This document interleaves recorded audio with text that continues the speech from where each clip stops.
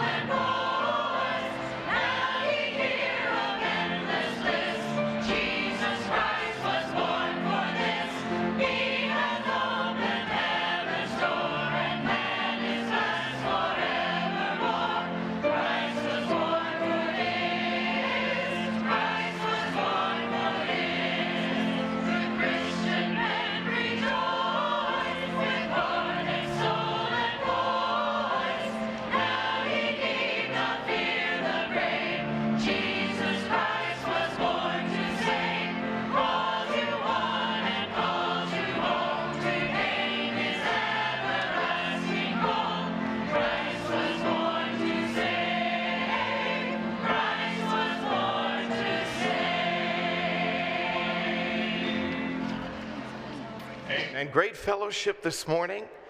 As you're being seated, we're going to check out where we stand on our international missions offering, our Lottie Moon Christmas offering.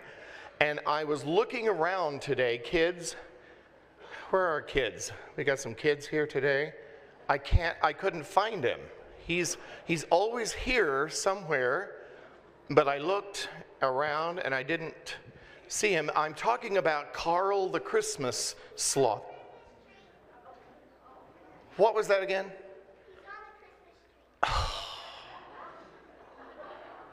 Oh my goodness.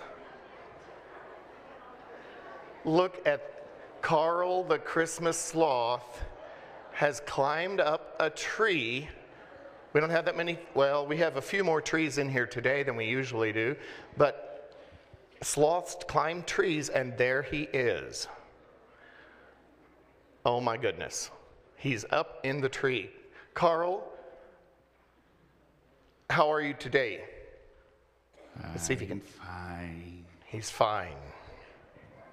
Carl, why did you climb the Christmas tree today? I wanted to see Jamie.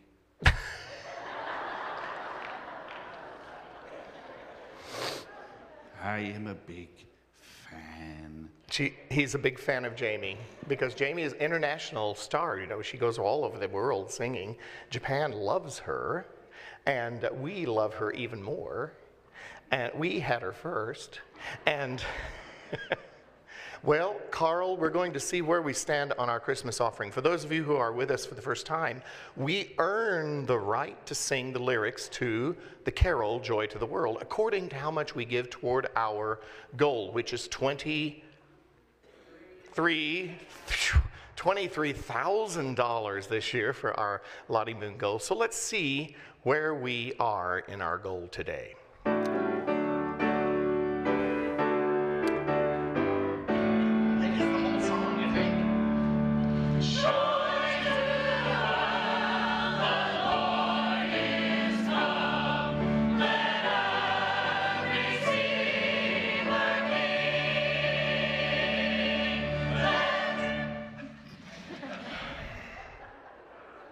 It was going so well. We encourage you to give cheerfully. I read that in a book somewhere, Pastor. Cheerfully to this offering that goes exclusively to foreign international missions. And so we encourage you to give to Lottie. Give, I think, Carl, don't we say give lots to Lottie? See. There it is. Well, I promised you we would have a special guest today, and we do. Her name is Jamie Paul, and she is with us. She was with us last night at the Marion Civic Center. How many of you were in the audience last night at the center? Well, fantastic. Wonderful. I hope you enjoyed the concert just even half as much as I did. It was beautiful, a beautiful evening with a beautiful lady with a phenomenal voice and something that Marion can be proud of, one of our own. So we would like to welcome, I would ask that you help me welcome Jamie Paul to the stage.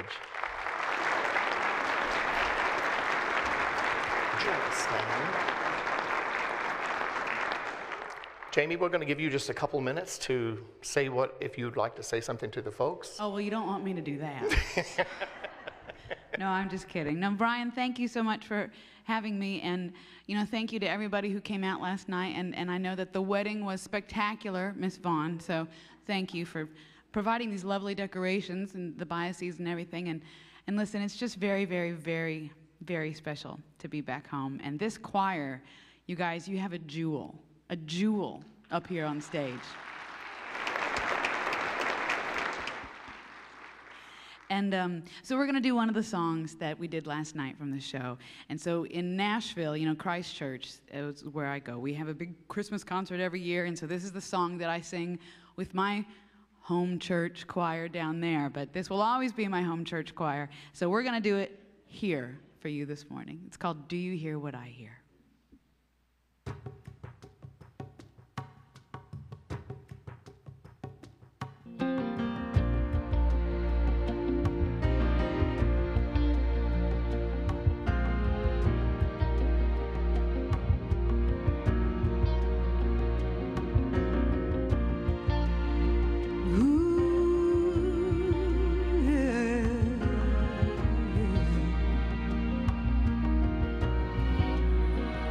Said the night wind to the little lamb,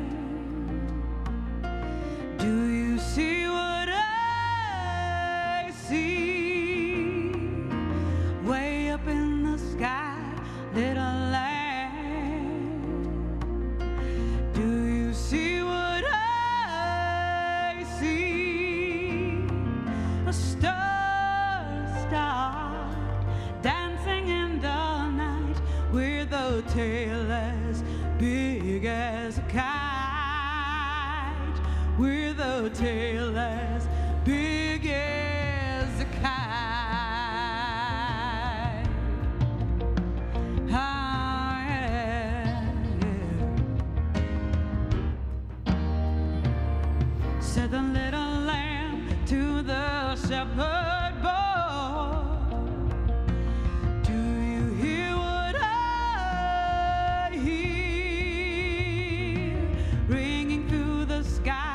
shepherd boy,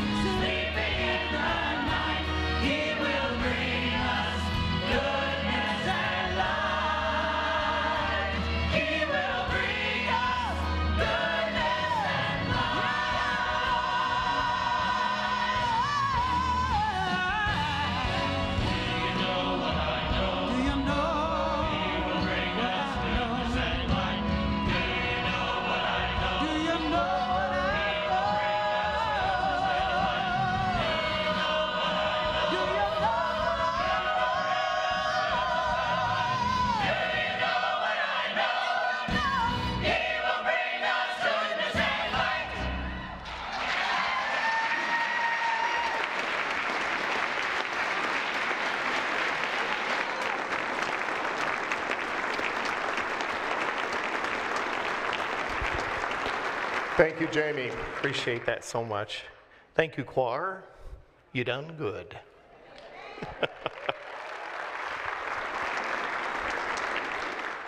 What a joyous time it is at Christmas time. It should be one of our favorite times of the year. Christmas and Easter is when we as Christians should rise to the occasion to celebrate.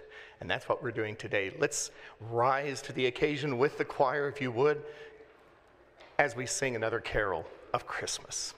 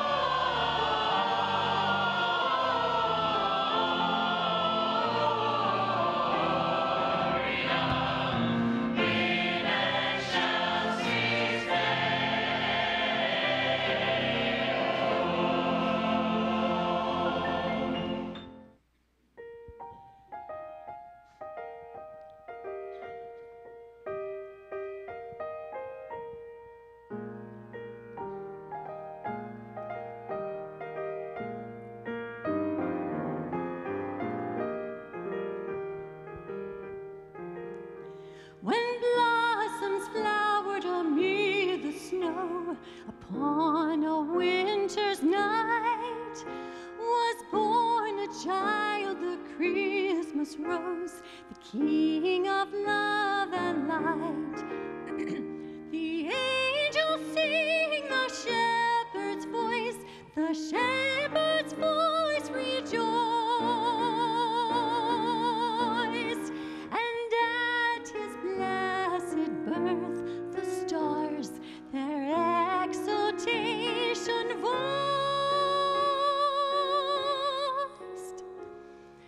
Oh, come, let us adore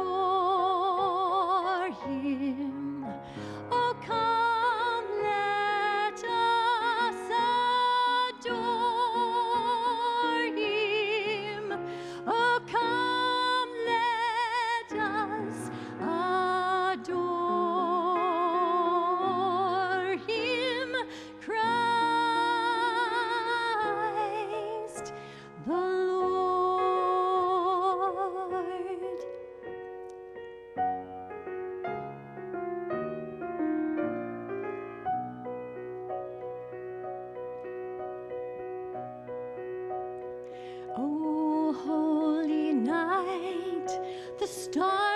brightly shining. This is the night of our dear Savior's birth.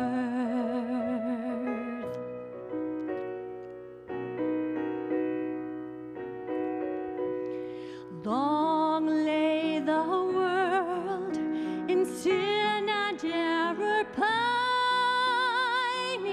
till he appeared and the soul felt its worth. A thrill of hope, the weary world rejoices, for yonder breaks a new and glorious morn. Fall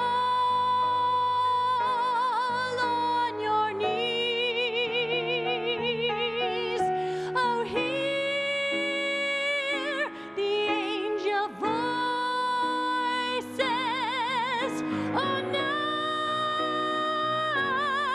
night divine. Oh, night when Christ was born. Oh, night divine. Oh, night. Oh, night divine. Fall on your knees. Oh, hear the angel voices. Oh, night divine. Oh, night when Christ was born. Oh, night divine.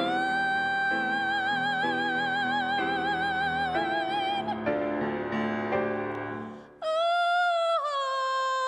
night. Oh, night divine.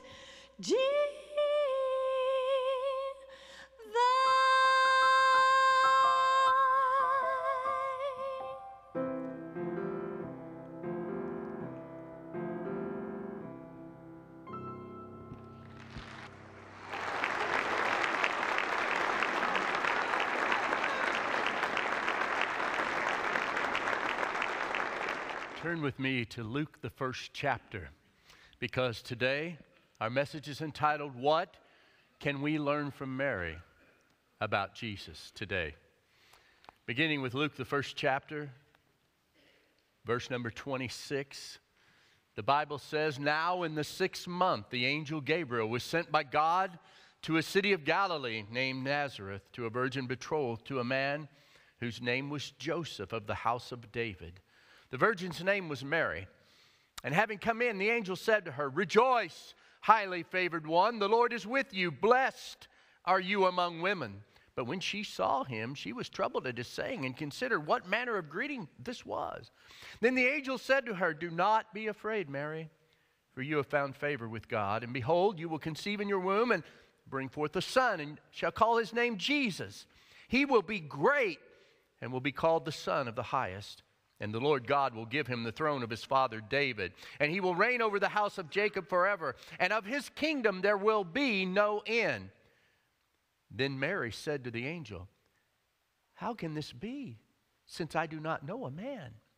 And the angel answered and said to her, The Holy Spirit will come upon you, and the power of the Highest will overshadow you. Therefore also that Holy One who is to be born will be called the Son of God. Now indeed, Elizabeth, your relative, has also conceived a son in her old age, and this is now the 6th month for her who was called barren. For with God nothing will be impossible. Then Mary said, Behold, the maidservant of the Lord. Let it be to me according to your word. And the angel departed from her. Let's pray together. Father, teach us about Jesus today. Lord, yes, we teach from the relationships that he had, but Lord, as we see your son Jesus from Mary's point of view today. Help us, Lord, to be able to learn how we should see Jesus, how we should love Jesus and serve him, and like Mary and all of the others involved in the Christmas story, they all had to make the decision for themselves whether to be in relationship with you as God or just a man. And Lord, we pray that everybody that can hear my voice right now will know and believe and confess that you are God. In Jesus' name, amen. Well, today we're going to be focusing again on this Christmas story, but we're going to be looking at what can we learn about Jesus from Mary. And we will talk about that in context with the relationship. The first thing that we learn is, we learn that being called by God to serve is a blessing. If you go back and look at verses 26 and 28, you will notice that the angel Gabriel said to her, "Rejoice, highly favored one, the Lord is with you. Blessed are you among women." So God's messenger told her these things, and I want you to know that the reason that she was blessed was because of the call. It was not because she was perfect, because you may look at Mary and say, oh, Mary was perfect, of course she could do anything. No, she was just like us. She was striving to be faithful. She is to be highly respected by us because of what she did. But she was a young lady wanting to serve her God. She was highly favored because she was called to a unique and a specific ministry, and that was to be the mother of the Messiah. And our unique calling is a gift from God. And he uses it to bless us for his purposes. The favor and blessing only comes when we agree to be used. We're going to see Mary doing that in a few moments, but when we are called by God to do what God wants us to do, and we say, here I am, Lord, send me, then that's where the favor and the blessing comes from. Because you see, whenever God gives us a call, God's messenger Gabriel let Mary know that the Lord was with her to empower the call. She asked a very good question. When Gabriel said, you will conceive and give birth to a son and you will name him Jesus. I'm paraphrasing here a bit, but Mary basically said, how can I become pregnant when I have not done what is required to be in that condition? That was a good question. And what Mary was called to do could not have been accomplished by her own power. Virgins do not have babies naturally. And you can go and do studies and stuff. Well, this is how it could have happened. No, it was a miracle. Just believe it. You see, a lot of people want to explain everything. I want to give you a little hint on miracles. If you can explain it, it ain't a miracle. Okay? God said it would be done. It was done. That's what real miracles are. And so we need to understand that our application to this is that our call to serve God is a blessing. The call to fellowship with God through service is a highly favored position. And you're thinking, well, I haven't got much to offer God. God doesn't need much because it's not based on your merit. It's not based on your abilities. It is based on your availability. You see, when we agree with God and we're willing to be available, he says, look, I can do anything I want through you, just like he did Mary. Mary could not have done that. Listen, folks, if you got a daughter and she comes and gives you that story, I'm sorry. And that's the way they felt around her, because Mary had to give up a lot to accept this agreement. Again, I'll talk about that more in a moment. But the call to serve is accompanied by God's power to accomplish the task. And what he wants you to say is, I am available. So many people want to tell God what they can't do. Well, I believe God called me to be a pastor. I believe God called me to be a missionary. I believe God called me to be a medical doctor who he wants to send on mission someplace. But I can't do that. God's saying, what? That's the same deal Moses did. Moses, he calls Moses and says, I want you to go and tell Pharaoh, let my people go. And Moses said, well, I can't do that. I don't speak well. And God, he has the right to get ticked off every once in a while. And he kind of got ticked off at Moses when he did that. I created your tongue. I can speak through you if I want to. I have to confess to you, and I have confessed at this altar before many times. I told God when he called me to be a pastor that I could not. I can't do that, Lord. I can't be a pastor. That it doesn't matter what I can do or can't do. It's not dependent on me except for my availability. If God wants me to do something, it will occur in his power and not my power. God informed me that my ability to accomplish a task is irrelevant to his call to empower his will to be done. So you have no excuses. I remember, and you've heard me tell this story, but I'm going to tell it from a different slant this time. When I was in my mid-20s, I had a pastor. His name was Bill, and Bill was old school. Bill was the kind of guy that if he were going to teach me how to swim, he would throw me off of a yacht in the middle of the ocean and say, swim. I mean, that was his way of doing it. So we were out witnessing, and we had this plan. We had this design of how this was supposed to go. We would knock on the door. We would go in. We would sit down. Bill would begin to talk to the people about the gospel of Jesus Christ, and I would sit there quietly and pray for Pastor to be able to share the gospel with those folks. And that's the way it worked for, several months until that one night that we walked in. We sat down. Bill began to talk. I began to pray, oh, Lord, please speak through your servant, Pastor Bill. Please give him the words. And then I heard him say, well, we're so glad that you let us come into your house tonight. Bobby's got something he wants to tell you here. I didn't sign up for that. We come in, we sit down, I pray for Bill, he talks. That's the way it works. But let me tell you something. My fear of witnessing did not hamper God in the least in speaking through me that night. It was a couple younger than us, younger than me, not Bill, but younger than me.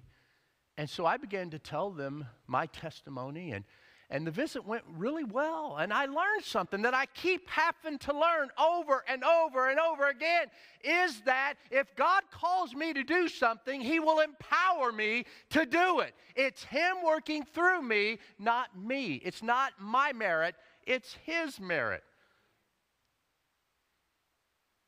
And so jump ahead many, many years. Many, many years. Matter of fact, jump ahead to about a month ago, when we were in the Dominican Republic.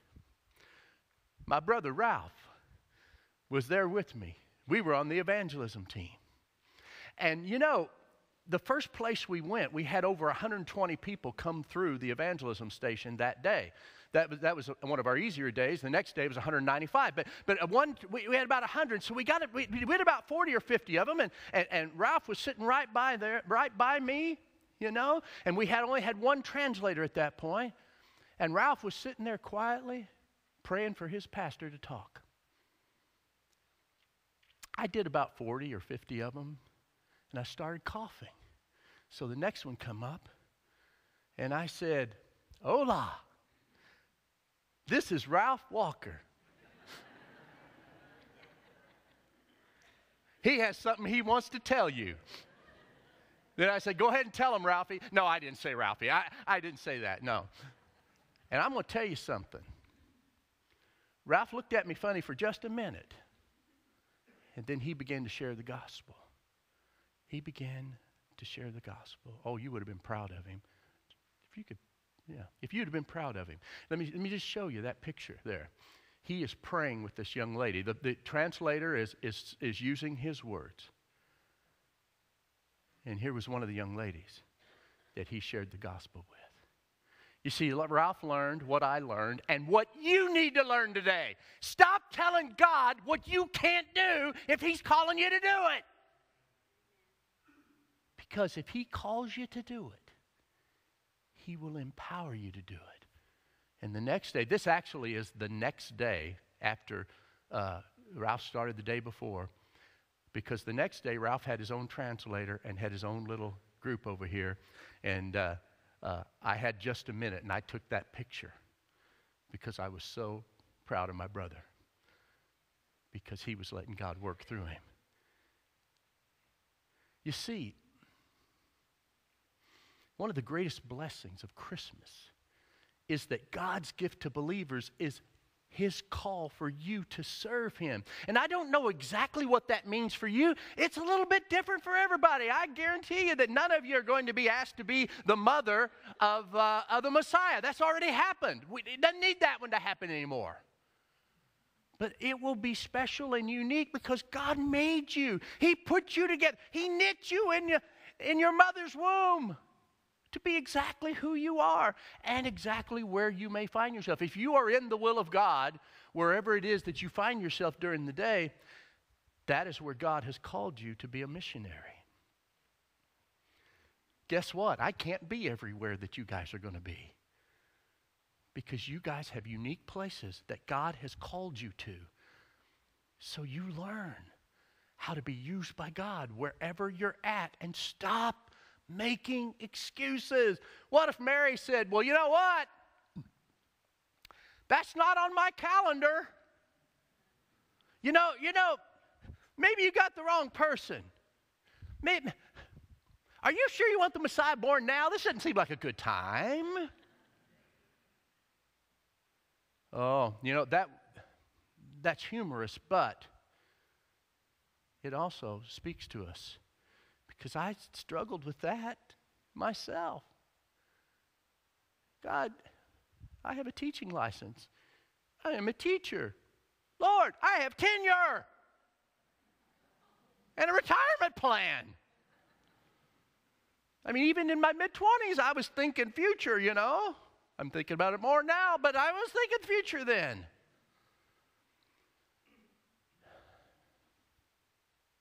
Mary's initial call was to agree with God to be the mother to the Son of God. She didn't know what all that meant, but I will tell you this. When you agree to receive that gift, it will bring you joy beyond anything you could imagine, because I wish I had a picture of the first one that got saved when Ralph was sharing with them. The picture of joy is awaiting you as you let God do the very same thing through you in the place where He may have you. Kind of reminded me of the song that we can't sing all the way through yet, Joy to the World, but I can read some of the lines of it. This particular line goes like this: joy to the world, the Lord is come. Let earth receive her King. Let every heart prepare Him room. That's the phrase. Let every heart prepare Him room. You see, we have to give Him room in our hearts. We have to invite Him in. We have to say, there is room in the inn, in me. There is room here for you, Jesus, to come in and allow your Holy Spirit to dwell, for my body to be the temple of the Holy Spirit. Let every heart prepare Him room. Just in passing, though, let me tell you what Gabriel, we're kind of focusing on Mary, but listen to what Gabriel said about Jesus. He said that Jesus is Savior. And he was kind of talking future tense. He's going to be. But we know that Jesus is Savior. The word Savior literally means Yahweh saves. It is the same name as Joshua in the Old Testament. And it's given to our Lord because, we find out later, Gabriel told Joseph, He saves His people from their sins. Jesus is Savior. We learn that from Gabriel. And we learn it from the experience that Mary had, because he was laying it out. He said, Jesus is great. That word in the Greek is megas. We get the word megaphone from that word. We get the word mega deal. You ever seen those commercials? It's a mega deal. Come get it. Well, let me tell you something. Jesus is a mega deal. He is the most mega deal that we could ever imagine. Matter of fact, He is greater than a Tony Tiger size great. How many of you know who Tony Tiger is? Okay. Tony, if he were here, he would say that Jesus is great. That's kind of getting at the great that this mega would encompass. He said Jesus is the Son of the highest. Luke 1:35, down a little further than I read. And the angel answered and said to her, the Holy Spirit will come upon you, and the power of the highest will overshadow you. Therefore also that Holy One who is to be born will be called the Son of God. So he is Savior. He is great. He is the Son of the highest. He is King. And his kingdom will reign. He will reign forever, and his kingdom will last forever. It will never end. So serving God through Jesus means the greatest of blessings and the very purpose we were created for. A life lived apart from our purpose misses the mark. That doesn't mean everyone's called to be a vocational person like Brian and I are, and others on the staff like Madison and Carol. But what it means is that your calling has to do with how you were created and who you were created. You may never have had the opportunity to serve your country in the military. I didn't. But I'll tell you what, every one of you, once you get saved, you have the opportunity to sign up for the Lord's Army. We sing a little song like that. I'm marching in the Lord's Army as a kid. You see, we are in his army. Ephesians 6:12 and 13 says, for we do not wrestle against flesh and blood, but against principalities, against powers, against the rulers of the darkness of this age, against spiritual hosts of wickedness in the heavenly places. Therefore, take up the whole armor of God, that you may be able to withstand in the evil day, and having done all, to stand. Let me tell you something. You may say, well, I'm too frail to do anything for the Lord. I'm telling you what, we got some people in this building. We've got some people in our church that whenever they get on their knees to pray, the devil trembles. They may be thinking, my physical body is frail, but their spirit to do spiritual battle is exciting. And when they pray, you know that God is listening. We get to serve the saving King, the great King, the Son of the Most High King. In fact, we get to serve the King of Kings and the Lord of Lords. And God has plenty of blessings and favor to hand out to those who are available. So the prayer is, the question I guess to ask is, have I made myself available? And the prayer is, Lord, I am available. And I'm not going to be afraid, because you have said in your word, like you said to Mary, that there's nothing impossible for you. Nothing. Nothing is impossible. You see, since there is nothing impossible, that brings us to the next part. We learn the way to answer the call by God to serve. So we understand that the call of God is a blessing. It was a blessing to her. That's what made her blessed and highly favored. But now we learn the way to answer the call is how she did in verse 37 and 38. For with God nothing will be impossible. Then Mary said, behold, the maidservant of the Lord, let it be according to your word. And the angel departed from her. We answer the call with confidence in God and conviction that his word is our command, not his wish. He doesn't do wishes. His word is our command. Mary's response was a classic response of humble commitment and willing obedience. Confidence comes through faith in believing with God, nothing will be impossible. As I said before, Mary knew enough about the facts of life to know that what it takes for a baby to grow in the womb of a woman. She realized, as she believed, that nothing was impossible for God, that this could happen. Think about what Gabriel knew about God. You know, Gabriel angel means messenger. And when Gabriel come, he was giving the message of God. But think from the perspective. He had stood in the presence of God. He experienced the wisdom and love and power of God exerted in countless ways. He knew that he is God who created 100 billion galaxies plus. He is God who created the code of life, DNA, that would produce a sloth, as well as a swan, as well as a snail. He is God who could just say so, and a woman who had never been with a man could have a baby that was born the Son of God, the Most High. Some of you need to hear that message out there and in here, that nothing will be impossible for God. Now, God's will is not always your will. It doesn't say that God will do anything that you want him to do. That's not the way it works. The way it works is for you, when God calls you, to say, okay, God, I don't see how in the world this is going to work, but I believe you. I put my faith in you. And I'm just going to let you do through me whatever it is that you want to do. God doesn't need for you to take the slack. It's like a little kid, you know, and you've heard me use this illustration about my dad before, but it's like when we were little kids and we wanted to help our parents lift things. Well, we couldn't because we were little. Our muscles had not matured to the point that we could do that. And so the parents would say, oh, come on and help me. And they are bearing all of the weight and lets us walk along helping and serving because our parents wanted us to learn how to help and serve, and our Heavenly Father wants us to learn how to help and serve. And He provides all the power. He carries all the weight. How many times did Mary wonder what in the world's going on here? Mary had to give up her reputation to be the Messiah's mother. It's bad enough in our day, but boy, back in their day, they could pick up stones and kill you for being pregnant out of wedlock. Mary had to give up her home to go to Bethlehem and have a baby. I mean, go to Bethlehem 9 months pregnant. I mean, come on. Lord, you sure about this? I've lived with a pregnant woman before, and I'm telling you, it's interesting. I mean, I know I know you do most of the work. I get that. I'm not being critical, but I'm telling you, maybe the Holy Spirit come on, you know, and took care of that too. I don't know. But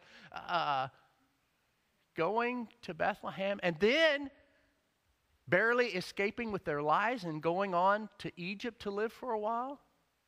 I mean, she had to give up a life. I'm thinking Mary has probably had this dream of being a wife and to have a family and settle down right in her hometown. And she knew, that Joseph was going to be a carpenter and thought, man, this is going to be a great life, man. This is going to be cool. We're going to, man, our future is planned. And then this angel shows up.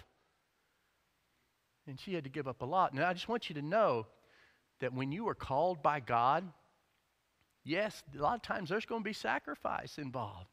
You're going to have to not do what you thought was your future.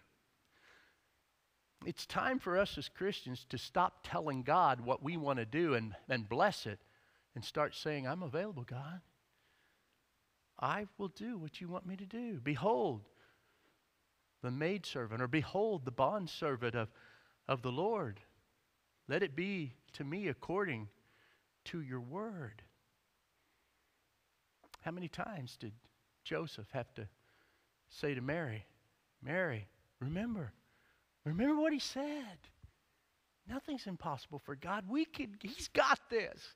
He's got this. God. How many times did Mary have to remind Joseph, God's got this. Nothing is impossible for him. The video Mary asked the question of our series, what child is this? And she said, I was thirsty for the answer. I was thirsty for the answer. And she said, I continued to be thirsty for more. I don't want to talk about that too much because I was reading some medical evidence this past week about if I talk about being thirsty, your brain, something clicks in it and you get thirsty. So I don't want to talk too much about being thirsty, but she says, I'm thirsty. And then I got to thinking, Americans love to celebrate holidays. Well, the Jews loved holidays too. Matter of fact, in the days of Jesus, when Jesus was an adult, they had this holiday that they celebrated. It was called the Feast of Tabernacles, and it was such a cool holiday. It would be like Christmas, Easter, and the 4th of July all in one thing. I mean, it was just a cool thing. And one point in this Feast of Tabernacles celebration, the priest goes and he goes and dips some water out of the pool of Siloam. He takes actually a golden pitcher and he dips it in the pool and he carries it back to the temple. And there he pours that water out on the altar of sacrifice. And at the moment that the Levites would blow the trumpets, as he's pouring that water out, the crowd would cry out, "With joy we will draw water from the wells of salvation," which is a direct quote out of Isaiah 12:3.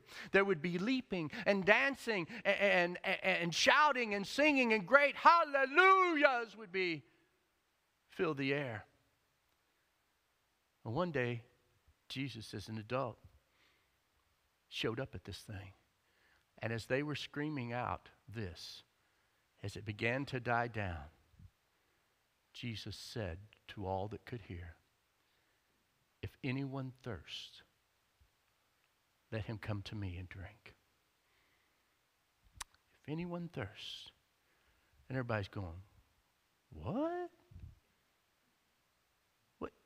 What's this mean? We've drawn from the wells here of salvation. If anyone thirsts, let him come to me." See, Jesus is the well of salvation. That's what he was trying to tell them. Mary knew the name Yahweh saves. She knew the name that Jesus, whenever the angel said, "In his name will be Jesus," what she heard was, "And his name will be Yahweh saves." Oh, really? You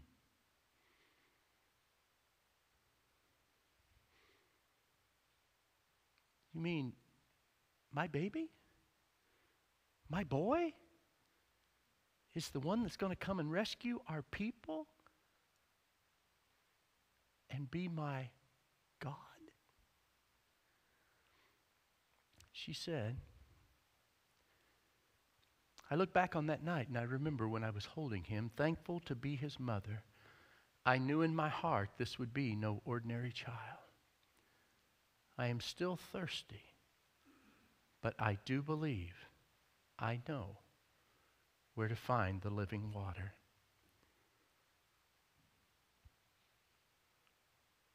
The truth means nothing until you believe it.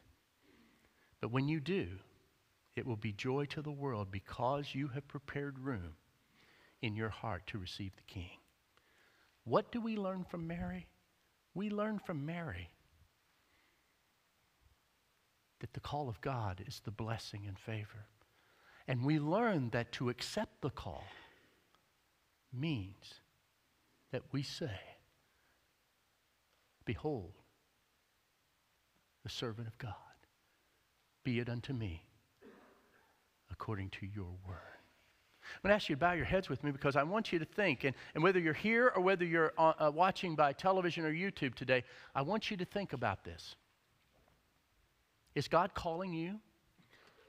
He may be calling you to be saved. That's first and foremost on his mind, because if you're not saved, then nothing else really matters, because the Bible says in John 3 that you're condemned already. So if you're hearing his call today to be saved, then say, "Yes, Lord, I want to be saved today." You don't have to understand all of it right now. We'll help you do that. But the bottom line is you say, "I'm sorry for my sins. Please forgive me of my sins. I believe in you, Jesus. I believe you came to this earth as a baby. You grew up to live a perfect life. You died on the cross for my sins. You rose from the dead, and that you are truly the Son of God. I believe that." The Bible says God so loved the world that he gave his only begotten Son, that whosoever believes in him should not perish but have everlasting life. And so if you believe in him and are willing to confess, the Bible says if you confess with your mouth Jesus is Lord and believe in your heart God raised him from the dead, you shall be saved. So that's the first call that you will get from him, is to be saved, to be in relationship with him. If you aren't right now in relationship and don't know for sure whether you're going to heaven, then just pray and ask him to save you right now. Invite him to come into your life. Answer his call. Now, if you're a Christian here today and you know that you're saved, you don't have any doubt about that. You know you're saved. But as I've been talking about this call thing, maybe you were like I was back in the day when I was sitting in the pew and God was saying, "Bob, I have something I want you to do. I want you to be a pastor. I want you to proclaim my word. I want you to be my messenger. Don't say what I said. I can't. I can't.